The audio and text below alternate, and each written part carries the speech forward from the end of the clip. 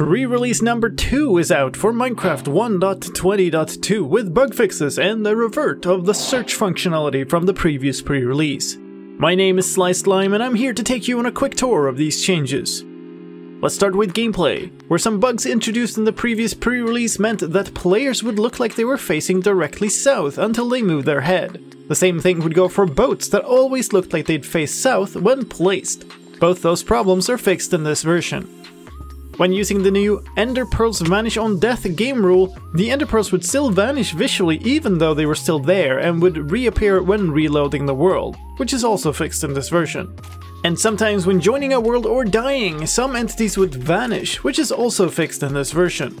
In user interface news, the changes to how recipe book search works introduced in the previous pre-release caused a number of severe bugs and have been reverted. These changes may be back in reworked form for a later version but will not be a part of 1.20.2. In addition, it now once again works to click in edit boxes to move the text cursor, and you can now tab out of the console text field of the command block interface. In addition, some small narration fixes have been made and another few strings that could not be translated now can. In visual news, the fire on end crystals in the first dragon fight in a world would not spread light. That bug has now been fixed. Some technical news. The resource pack version is now 18 to account for the changes to map icons in the previous pre-release. The structure tags used by the villager trade rebalance pack have now properly moved inside that pack.